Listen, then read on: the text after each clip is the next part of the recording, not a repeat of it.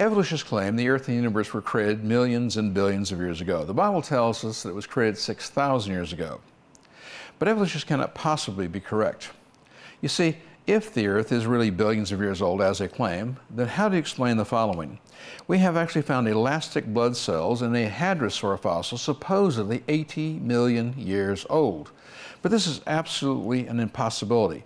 Biological material breaks down too quickly. This biological material could not possibly last in the ground for more than 100,000 years or less.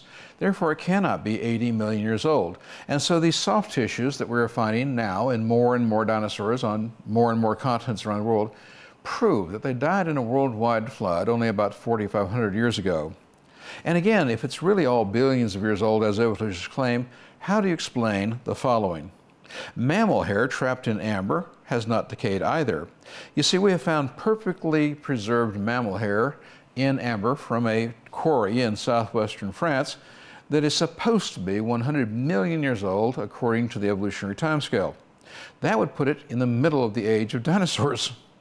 Well, this has led various researchers in evolution to conclude, and I quote, that the hair may have remained unchanged throughout most of mammalian evolution.